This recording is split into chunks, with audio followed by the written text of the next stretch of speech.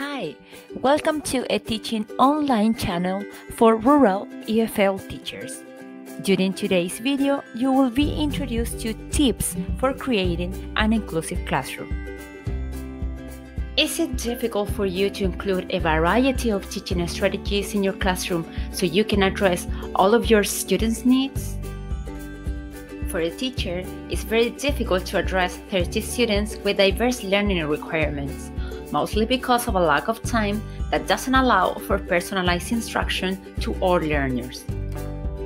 So, how can we create an inclusive classroom for everybody? Let's take a look at some useful information. An inclusive classroom doesn't provide an equal education experience for all students. It provides an equitable education for all of them. This means using a diversity of strategies for a diversity of students, so everyone has the opportunity to learn successfully. Sometimes, an inclusive classroom only involves moving special educational practices into a regular classroom. An inclusive classroom is mainly characterized by a collaborative and communicative plan designed to support all students. So, the question is, how can we create an inclusive classroom? Now you will know how to do it.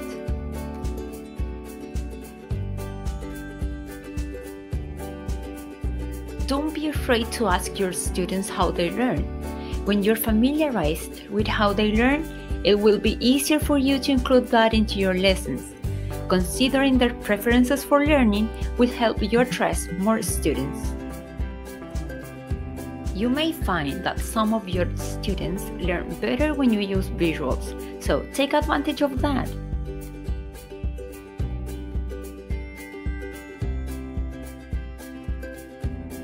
Research in this field has shown that when students learn collaboratively with their peers, students with special educational needs have higher achievement rates and improve their skills, and their peers without challenges benefit from those activities too.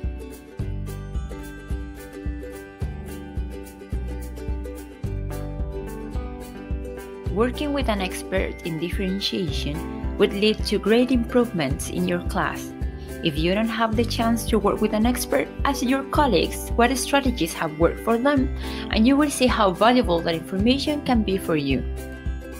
As we said before, when students work in pairs or groups, learning is more meaningful.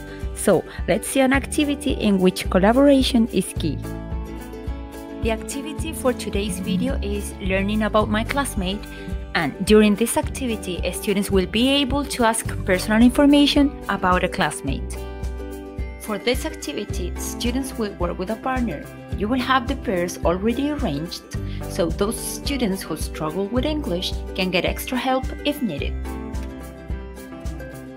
Students will ask each other 4 questions related to personal information. For example, what's your favorite subject? After that, students will write their partner's response. You can provide them with a chart like this one with more or less information. Students with special needs work better when they are given options, so this chart has 4 alternatives for each of the questions. After they complete the information from the previous chart, they will be provided with a profile and they need to write and draw their classmates' answers. If writing is too difficult for some of them, you can provide them with magazines, so they would look for the examples of the activities there. After that, they cut all the information and finally, they paste it on their classmate's profile. You can also try some of these activities. Simon Says, presenting about topics that are interesting for them, or Realia for more concrete learning. Can we create an inclusive classroom? Of course we can. We just need to remember some tips. Equal is not the same as equitable. Everybody has the opportunity to learn. Use different grouping techniques in the classroom and ask your students about their learning preferences and consider them in your planning. Be sure to check out our next video about classroom management techniques for students with special needs.